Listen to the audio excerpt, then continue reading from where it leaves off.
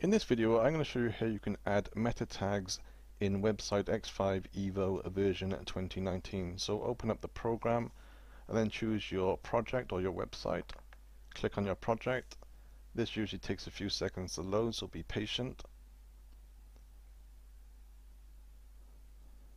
So once the project has opened, all your pages will be stored in number 3 on the left hand side, which is map. So click on map.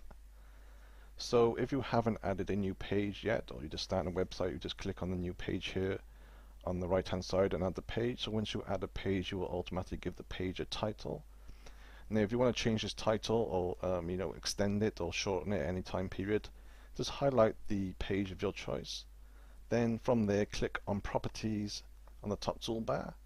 So once you add a page, you add the page title. Then the page title will be displayed on the actual web page, and it will also be used as the meta tag for Google and Bing and other search engines. So if I preview this website, you can see here there's the page title. This will also be used for the search engine meta tag as well, unless you change it. So if you want to have a different title tag or meta tag for the search engines, all you have to do here is select tag title. So you put a tick in the box, then you add your title. So this title will be displayed in search engines only. This will not be displayed on your actual web page, so you can have a different page title and a different tag title for the search engines and so on. So here's a quick example. So you can see here, just go back a bit.